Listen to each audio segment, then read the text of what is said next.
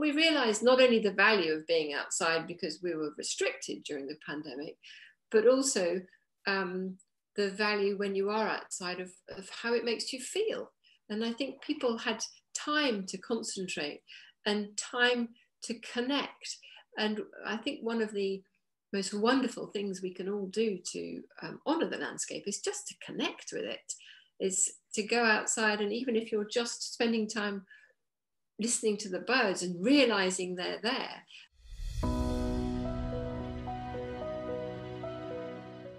In this week's episode, I interview Marian Boswall. Marian is a landscape architect based in Kent. She specialises in landscape design for historic places, but she's also very, very conscious of sustainability and looking after the land. And she actually has done a TEDx talk all about it. We talk about that in my interview.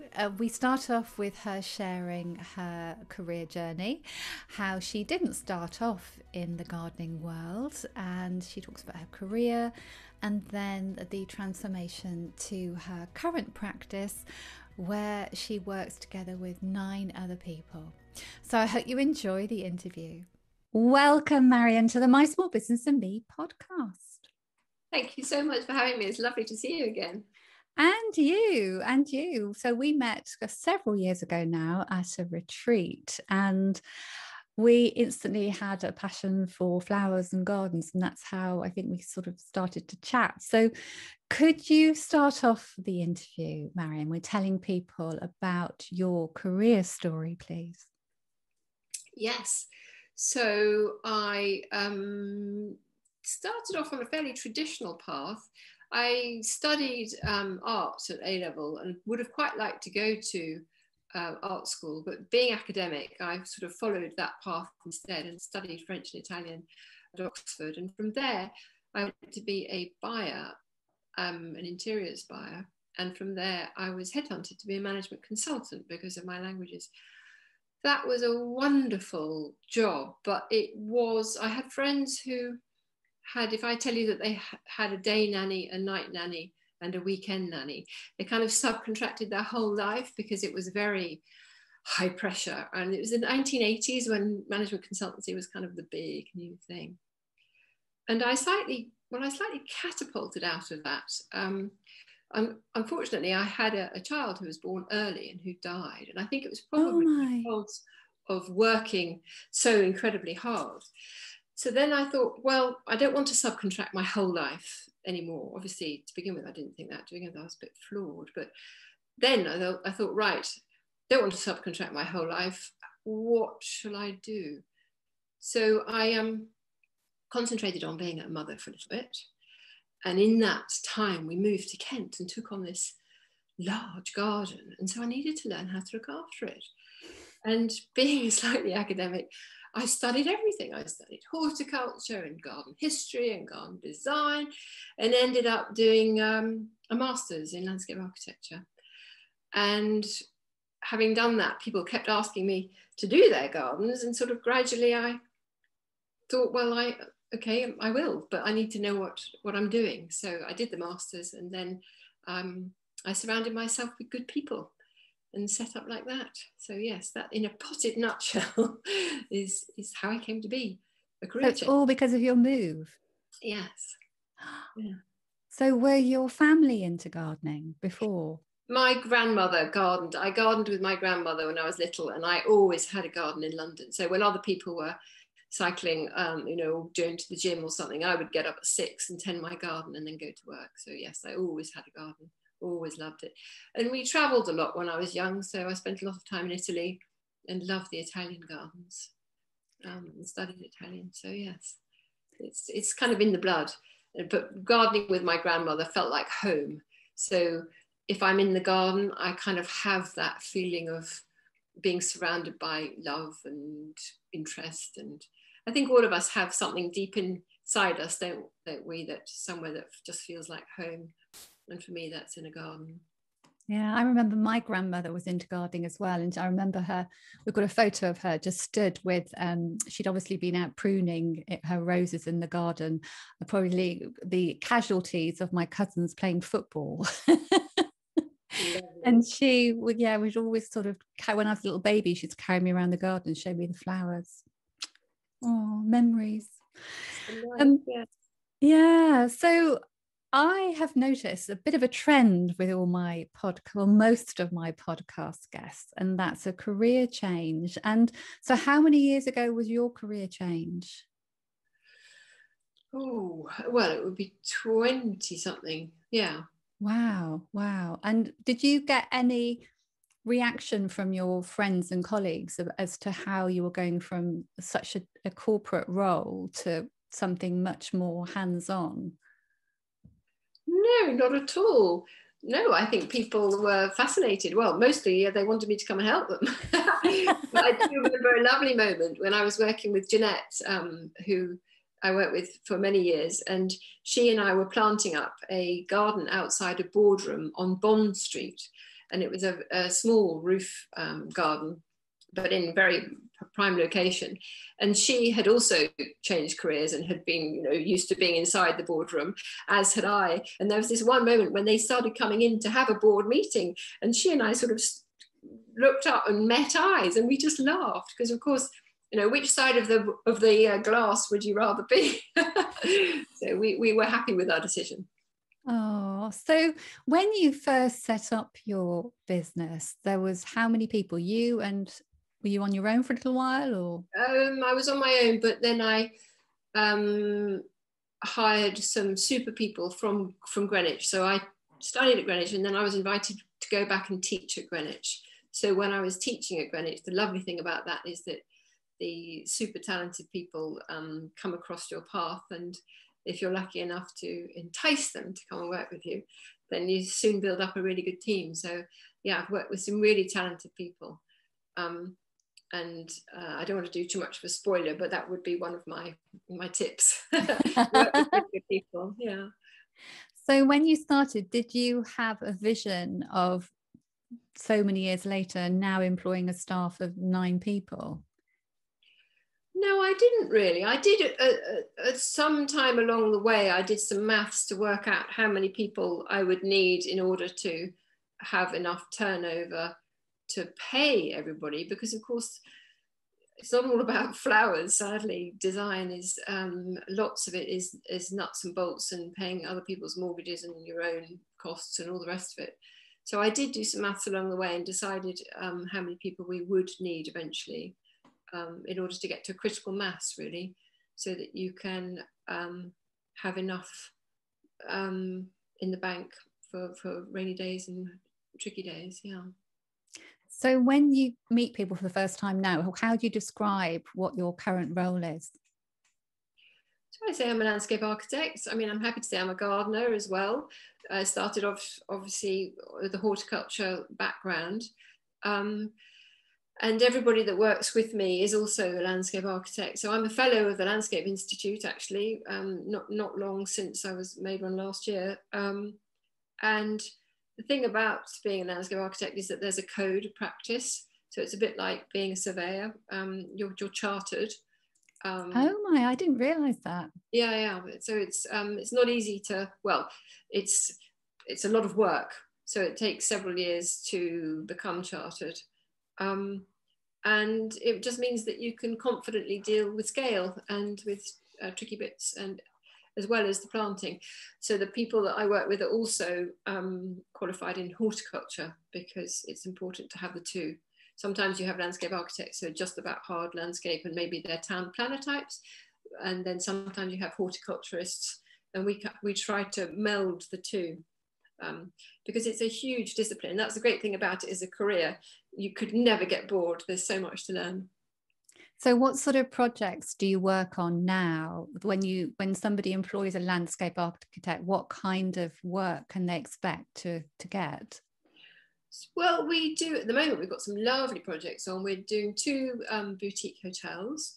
One is the Giraffe Hall Hotel down at Port Lympne, where giraffes are going to come up to this beautiful old, it was the French house, it was called, 17th century house, and people will be able to feed the giraffes as they come up to the house. So that's really special. We're doing a historic house down in Hampshire, which is becoming a hotel, which is a Gertrude Jekyll listed garden. So that's very lovely. So that's a historic house. We're doing some big estates, but we also do small things. We do some London gardens. We're doing a lovely house down in Itchenor. So yes, all sorts of different things really. Keep it interesting. So when you look back on the last 20 years or however many years you've been running your business now, are there any particular projects that stand out in your memory?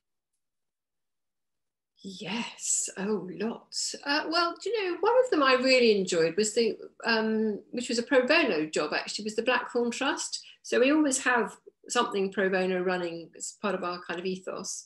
And that was a healing garden for the wonderful place in Maidstone, in the walls of the old mental hospital, actually. And it's a place where people can go who have long-term pain, or actually they also treat people with diabetes. And it's just the most incredible place, run on the principles of Rudolf Steiner. And there we did a physic garden, which is all using healing herbs. So that was a challenge and something incredibly satisfying and nurturing. So we're really pleased to work with them. And really it's changed people's lives, and they're so lovely about saying how it's changed their lives. And it's a super place for us to go. So I take my team back as well, and we join in things like Candlemas. They mark all the different seasons, and we join in, and you get as much healing as you give there. It's a magical place. It's funny that word healing comes up, because that's something which is very apparent when you look at your website, how your description of what you do, it's not just about the landscape, it's thinking more also about looking after the landscape, wouldn't you say? Very much, yes. It's about listening to the land and to what the land needs, I think. And that is something which all of my team are really on board with, and we sing very much from the same hymn sheet, if you like. And it has been a real privilege, really, to work with clients who feel the same way, and to really instigate sustainable principles, but not just physically sustainable, but mentally and spiritually sustainable as well. Things which are going to help people to live happier lives. Do you feel that since the pandemic, there's been a renewed interest in garden design and landscapes? Definitely, and I know that everybody is run off their feet. We've had so many. I mean, it's lovely. It's a lovely position to be in, but we have an awful lot of inquiries at the moment for work, and we're thrilled that people are so interested in their gardens. But I think that we all just realised not only the value of being outside because we were restricted during the pandemic, but also the value when you are outside of how it makes you feel. And I think people had time to concentrate and time to connect. And I think one of the most wonderful things we can all do to honour the landscape is just to connect with it, is to go outside, and even if you're just spending time listening to the birds and realising they're there. I was reading a lovely book, Peter Wallenburn's new book, I think it's The Breath of Trees. He wrote The Hidden Life of Trees, and he was saying recently that just by connecting, by noticing something, already we've done some good, and already we've helped foster that way of living together with the planet. And I think that's what people were doing in the pandemic, and it's wonderful that it's carried on as lockdown is loosening up. Yeah, absolutely. And what do you think people get from that immersion in nature? What is it, do you think, that nature's able to give people? Well, I think on a sort of scientific and hormonal point of view, then you'd say that the endorphins are lifted and you feel better, and serotonin, and those sorts of measurable physical things. But I don't think that everything we feel has to be measured. And I think that when you're fully immersed in nature, you can feel that you are something, that you're a small part of something much bigger, and that we are all connected, and that we can trust in something much bigger than us, that is a force for good. And that brings me very nicely onto your TED talk, which you did in 2020, which is all about how we treat our gardens is how we treat the earth. What prompted you to go and create a TED talk and be on stage? Yeah, you may well ask, actually. It was quite a tough gig, I tell you. Yeah, sure. There were hundreds of people in the audience. There were thousands, actually. There was, well, I think there was 1,500 or something. But yes, so I have a lovely friend called Sarah Salway, who is a poet and a novelist. She gave a TED talk the year before, and during that there was a slot for a 1-minute speech. And I was working with the Blackthorn Trust at the time, and they needed funds. And I was saying to myself, you know, when they said, and will someone, you know, 5 people can come up and speak for a minute, and this little sort of gremlin on my shoulder was saying, it's Saturday, Marian, you absolutely do not have to go up there. You've come as a spectator. Why do you always have to? And then the person on my other shoulder was saying, but there's 1,000 people out there, and they might, some of them might have money that they want to give to the Blackthorn Trust. And when are you next going to have 1,000 people in front of you? So cut a long story short, I didn't actually mean totally to get picked, but I did happen to walk past the lady who was picking, and she caught my eye, and I was the 5th person. She said, okay, 1, 2, 3, 4, 5, and looked at me, and I thought, okay. So I stood up for the 1 minute, and having spoken for the 1 minute, they then said the next year, would you like to apply? I still had to go through a massive, a very rigorous way of, what's it called, selection process to speak. But they did say, would you like to apply to speak for the TED Talk the next year? And I just felt really strongly that something needed to be said to link gardens with how we treat both ourselves and the earth. And funnily enough, just after my TED Talk, Sue Stuart-Smith brought out her book. And if I'd read her book before the TED Talk, I might not have bothered, because she says it really well. But I did laugh about that with her at the time. But at New Year that year, just before the TED Talk, I had gone to Guatemala and had experienced the beautiful but very disturbing sights of that entire civilization that was wiped out. And it was wiped out through deforestation and drought and disease.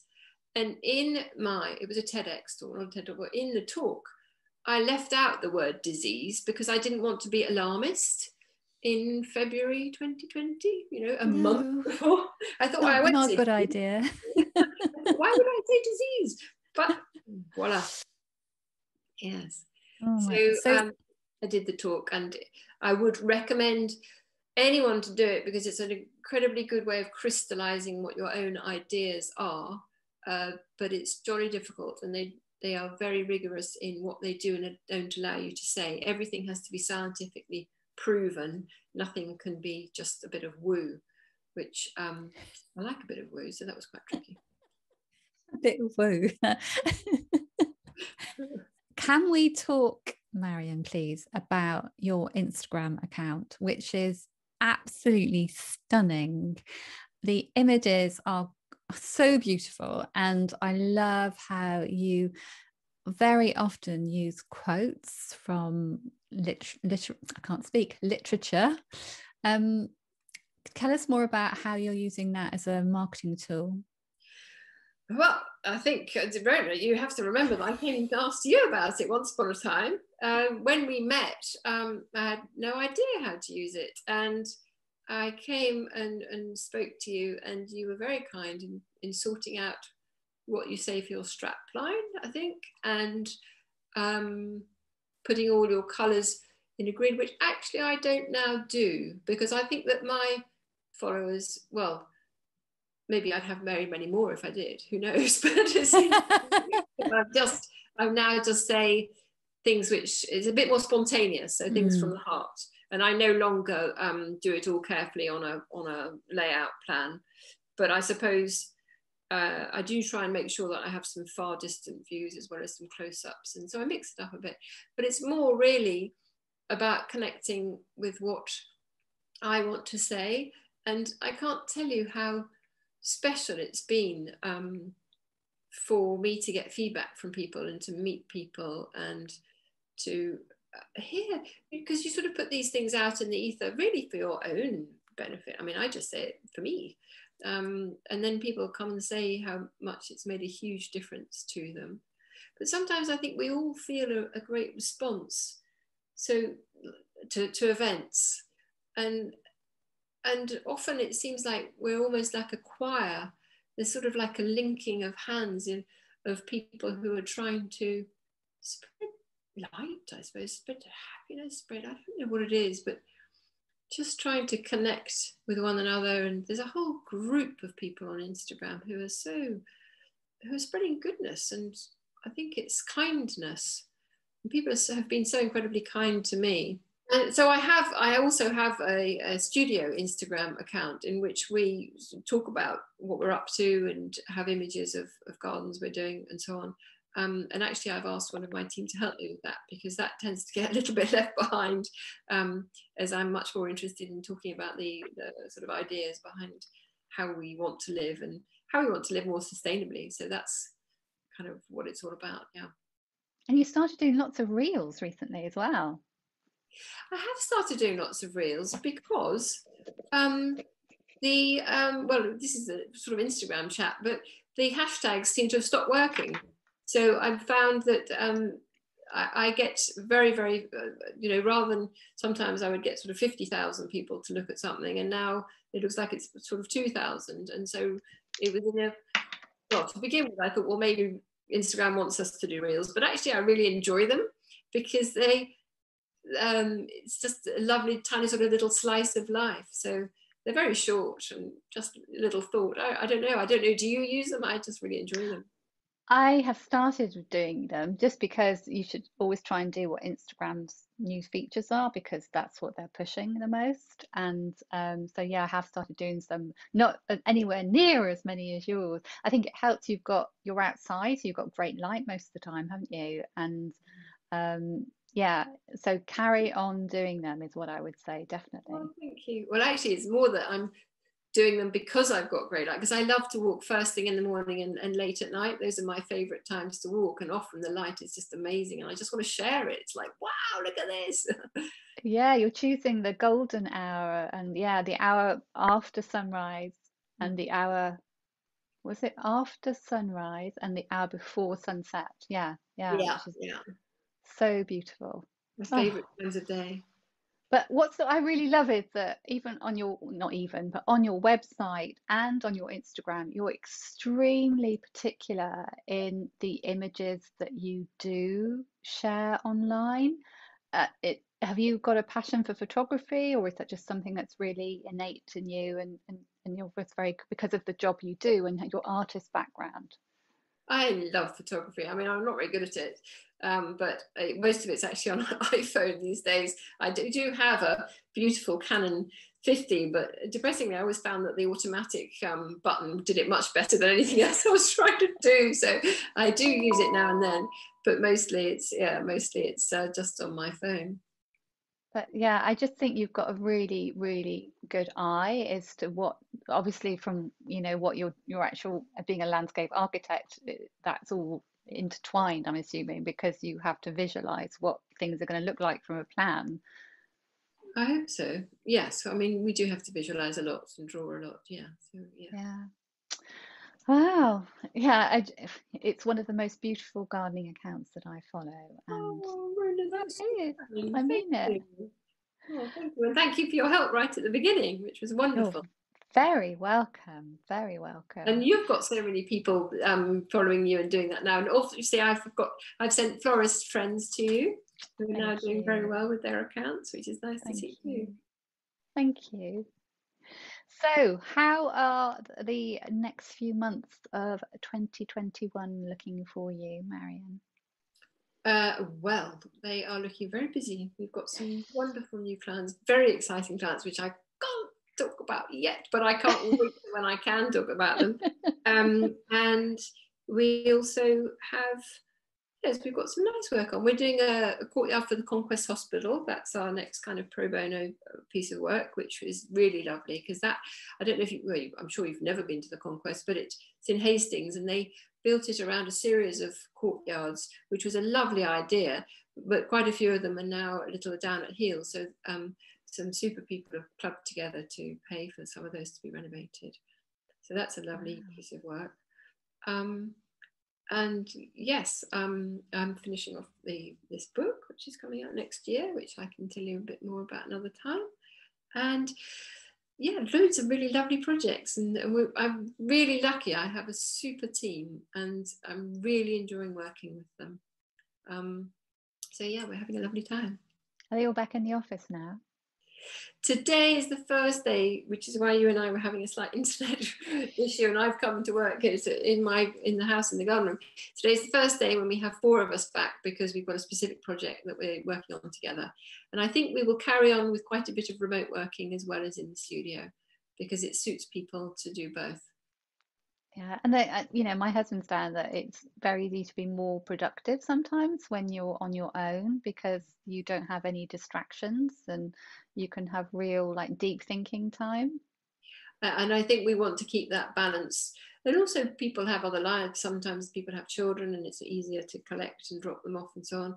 And one of the things, having been a management consultant before, one of the things I really wanted to do setting up this practice was to make it responsive to the way that we want to live and to make work for us.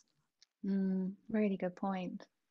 So, with regard to, before we go on to your 3 tips, Marian, if somebody is inspired to add something to their garden, or they don't have a garden, they've got a balcony or a patio or a window box, what sort of plants would you advise that they rush out to get the next month or so to sort of bring a bit of happiness to their lives?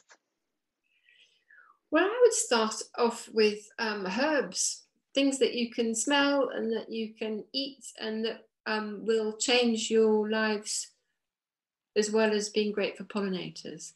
So, I mean, even start with lavender. Lavender is a wonderful healing herb. It's great for if you put it by your pillow. It's great anti moths in your clothes, but also it's a wonderful pollinating plant in the garden. So the bees love it. So that's a very simple thing. Or basil that you can eat. A pot of basil even on your windows is a lovely thing, and you can. It's very good for the mind, the memory. If you've got children doing exams, it's very good for them to have basil, or if you're doing exams yourself. And just to rub it between your hands makes you sort of think about holidays and tomato salads. Of course, tomatoes are another great thing. So yes, I would look at just little herbs and things which you can eat. And then if perhaps you've got some plants, the next thing I would say would be to add water. So even if it's just a big dish of water that will bring in animals to drink. So it could be a big dish which you just fill up every few days and let run off. Then you'll bring in the birds, you'll bring in bees if you've got a little edge to drink from. And you also will just reflect the light. Even if you put a little bowl of water on a balcony, you'll get all the play of light and movement into the windows. So yeah, that's the second thing I would probably bring in.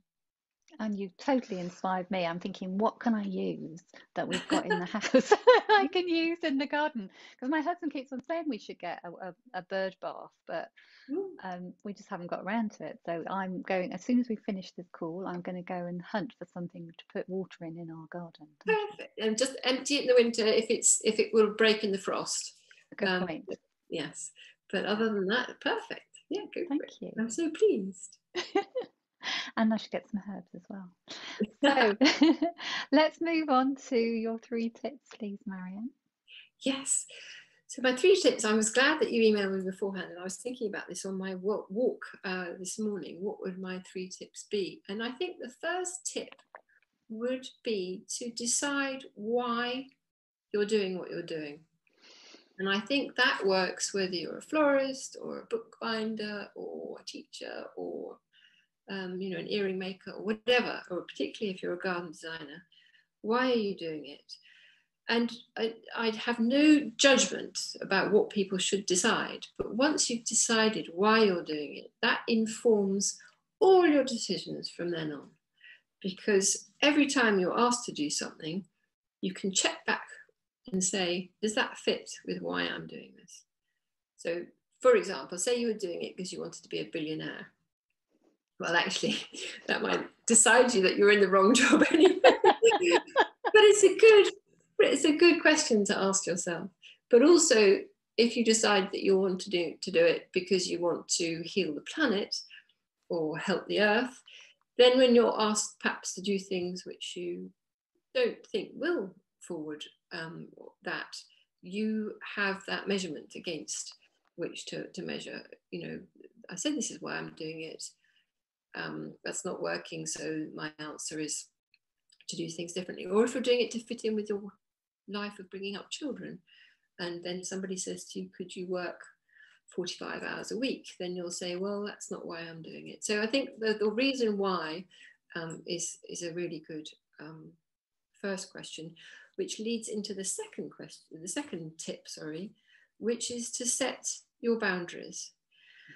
And I think that is really important for all of us to set them before they are tested. I mean, so many of us get pushed about and jostled, and we get our edges knocked off, and as we go along we think, oh, I won't be doing that again, or oh, I must do something more like that. But if you actually have the space to sit down and think, these are my boundaries, and you can ask yourself questions, would I or wouldn't I? It's one of those scary questions you might ask late at night after a long dinner or something. But so would I work for a bully? Would I use artificial grass? Would I work weekends? Would I work for friends? Would I use pesticides? Would I grow lavender?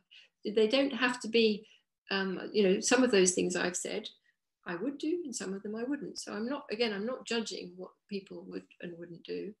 But I think we have to make our own boundaries, because then when you're asked to do something, again, you have inside you, I promised myself this. So you're kind of looking after, you've got your higher self, if you like, is looking after you. And so when these things come up, you can think, well, those were the boundaries that I've set. Or you can do it with your team. So we had a wonderful team day with Elizabeth Cairns, who you know, and we went through quite a few things together, and it was a super process for all of us, because it was a question of, right, well, this is what we're about, and once we decided what we're about, then we can measure all of these things against that. My third tip is to surround yourself with good energy, which really follows on from those other 2 as well. And that good energy starts, I think, with yourself. So make sure every day that you give yourself time and space and rest so that you can have good energy, because we can all be depleted very easily. It extends to who you work with. So bringing in a team that's like-minded, that isn't disrespectful, that is kind, that is respectful to clients, to the planet, all those sorts of things. Good fun as well. And that extends then to clients and to contractors and to suppliers, and out it goes. And if you carry on thinking, is this good energy? Then you feel it and you seek it. And also I think you create it, you manifest it. So we, in our role as landscape architects, just a bit like as a linguist, we do a lot of listening and a lot of listening beyond ears, just trying to understand what's going on when somebody says to you, what are they really saying? Or when you're looking at the land, what is the land really saying by the way it looks? And that really then feeds back into, is the energy good? If it isn't, how can we improve it? How can we surround ourselves with good energy? Oh, wonderful, wonderful tips. And yeah, so important. Easier said than done sometimes, some of them.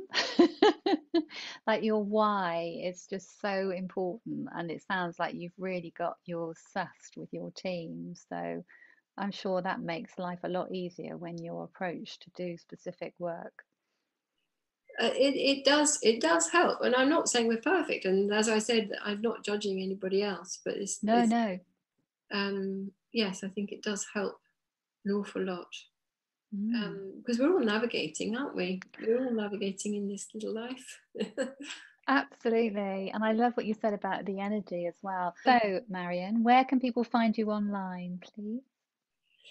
So I have a website, marianboswall.com, and I'm on Instagram, which is at Marian Boswall or at Marian Boswall Studio. And I'm sort of on Twitter, but very rarely. I find it's not such good energy, actually, funnily enough.